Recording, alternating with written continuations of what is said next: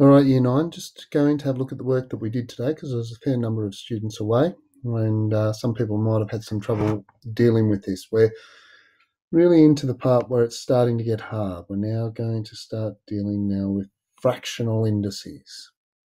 So fractional indices. So let's have a look at what we're dealing with here. So let's start with a number. Let's start with root 4. Now we know the square root of 4 is 2 because 2 times 2 gives me 4. And when I square root, I'm trying to find the same number that the number that multiplies by itself to give the number inside. So let's take another number, 25. And I know the square root of 25 is 5. So that's 5 times 5. Okay, well, let's take the square root of a. Well, I need a number that when multiplied together, now remember that's a to the 1, that when multiplied together will give me a to the 1, and it's got to be the same number. So for example, I could have, and we know our power laws, a to the 3rd and a to the 2/3. And I know that when I multiply them together, I'll get a to 1/3 plus 2/3, which will give me 1. But I can't do that because they're not the same number. It must be the same number. So what can I do? What fraction can I put in there that'll give me that? And it'll be a half. It has to be the same one. And a half plus a half is 1. So the square root of a is a to the half. Now that's very important. The square root of a equals a to the half. What about, and we can have high powers, the cube root. Well, let's go back and look at a few numbers. The cube root of 8. Well, that's 2 times 2 times 2. Well, the cube root of 8 is 2. The cube root of 27. Well, 3 times 3 times 3 equals 27. Well, what about the cube root of a? Well, again, I need a number, a, and a, that will add up or give me a to the 1. And it has to be the same.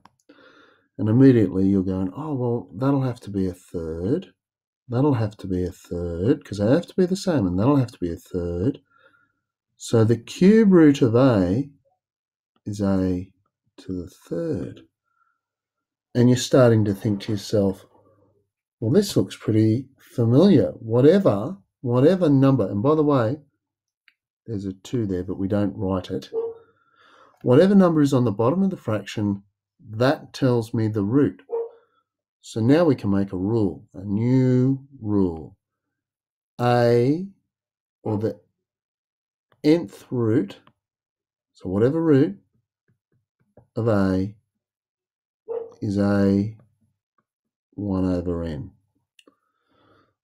And that is a rule that we need for today's work. All right, for today's work. That's what we learned. So if I had the 6th root of 10, well, that's 10 to the power of 1 over 6. Well, let's have a look at some of the questions we did today. And we started here with question 4. And we only did the last 2 columns. So here we go. 5 to the power of a third. Well, that's the cube root of 5. I'm going to do just this second last column, and those people who are doing these at home can do the last column. Remember, the answers are on the web. Well, let's go 9 to the power of a ninth. Well, that's the ninth root of 9. Wow. What if I've got to go the other way? So that's question 4, C and G. What about 5C? The cubed root of 10. If I'm going to write that as an indice, well, that's 10 to the power of 1 over 3. G, the 8th root of 11, well, that's 11 to the power of 1 over 8. Wow, this rule is really cool. Remember, here is the rule. A to the power of 1 over n is the nth root of A. So, do you know your squares and cubes? So, for example, 6C. Without a calculator, 81 to the half. Well, that's the square root of 81, and I know that that's 9. 6G, 125 to the third. Well, that equals the cube root of 125. And if you know your cube numbers, you'll know that without a calculator that that's 5. 5 times 5 times 5. 6K, 625 to the power of a quarter. Well, that is the fourth root of 625. And again, I know that's 5. Okay, so now we're getting a bit hard. Now we're going to 7. Remember, I'm doing the second last column. If you are having a go at these or watching these, you should also be doing the last column, which we did in class. So A to the power of 2/3 times A to the power of 4/3. Well, this just invokes our previous law, A to the power of m times A to the power of n. Add the indices, A to the m plus n. What's 2/3 plus 4/3? Well, this is just a fraction. Leave the denominator alone. 2 plus 4 is 6. Hey, but I know that 6 divided by 3, that'll be A to the power of 2. Okay, that one was easy. What about 7G? I've got x to the power of 7 on 6 divided by x to the power of 2 on 6. Well, this one uses our rule a to the power of m divided by a to the power of n. We subtract the powers, a to the m minus n. And how did you know it was division? Well, the vinculum just means division. So now I subtract the powers, and again it's the same. Leave the denominator alone. 7 minus 2, 5 on 6. And leave it like that. Leave it as 5 on 6. K, well, this is our power of a power law. And we get y to the power of a half to the 3. Well, that's y to the half times 3. And I know that you're going to want to write y equals 1.5, but can you just write 3 over 2? It'll make it so much easier later on if you can do that. let's look at O. And we've got A to the power of 3 on 4 to the power of a half. Well, we multiply the powers again, A to the power of 3 on 4 times a half, which gives me A to the power of 3 on 8. So what are we up to? Question 8. Now we did all of these. I'm just going to do ACE,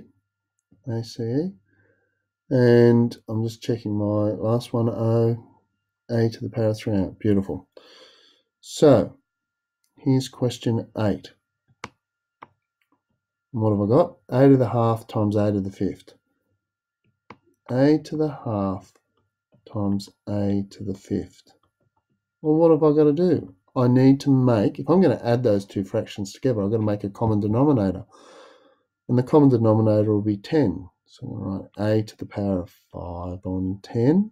I multiplied top and bottom by 2 with the first one, times A to the power of 2 on 10. I multiplied top and bottom by 5. Add those together, and I get A to the power of 7 on 10. Please don't get A to the power of 7 on 20. Do not add the denominators. And there's the first one. I said I would do ACE. You can do BDF. A to the power of a half times, I did B. So I better do BDF, and you do ACE. So D, A to the power of 5 divided by A to the 7 on 3. Well, again, I'm going to make them both the same fraction, 5 plus 7 on 3. I'm going to make that A to the 15 on 3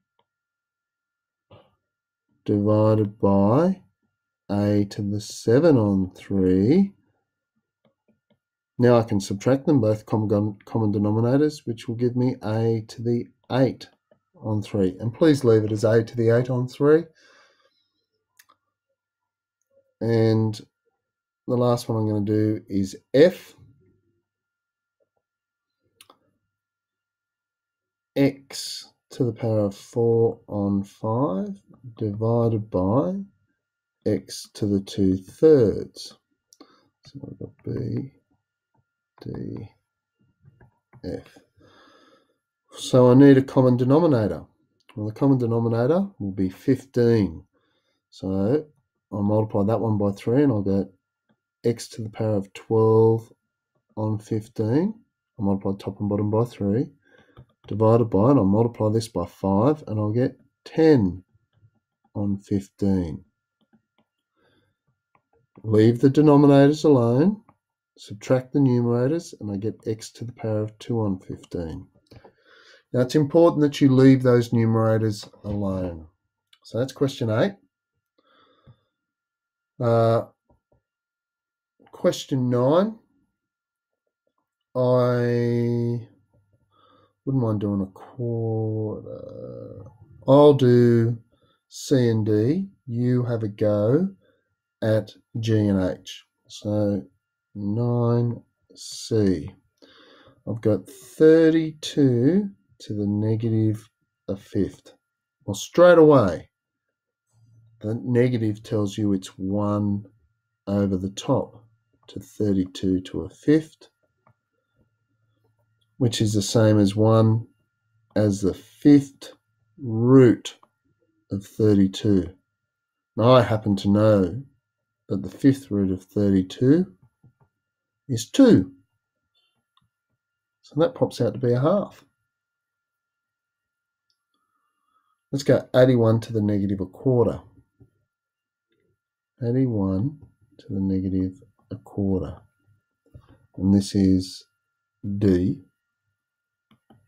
Again, the negative just means 1 over the top. So 81 to a quarter. And I know that that's the fourth root of 81. And I just happen to know the fourth root of 81 is 3. So 1 over 3. All right. 12.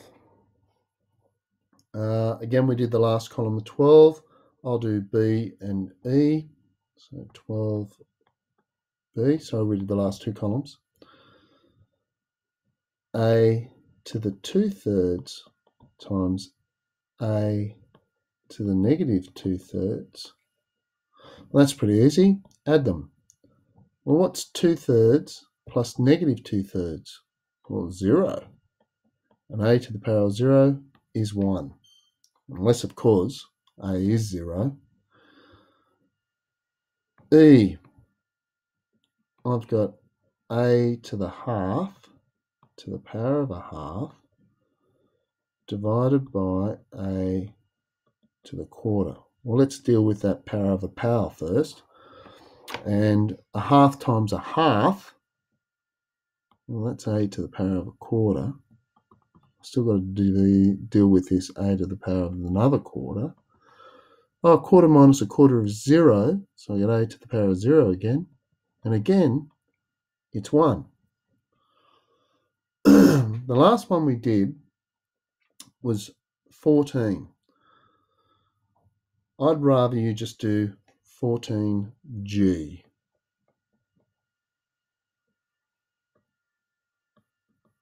And I'll do 1 and 3, and you can have a go at 2 and 4. So G number 1. I've got the cube root of A cubed. Well, that just tells me it's a cube root. Well, that's A to the 3 all to a third. Hey, I can just multiply the powers. And what's 3 times a third? A to the power of 1. So the cube root of A cubed is just A. Well, that's interesting. I might have a go at 4. You can do 2 and 3 because it's just the same thing for 3. So 4 is the 6th root of A all to the 6th. Well, the 6th root is A to the 6th.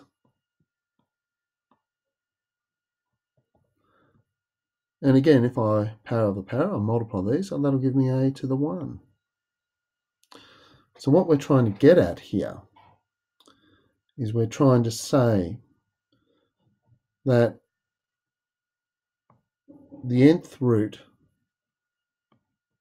of A to the n is just A. Or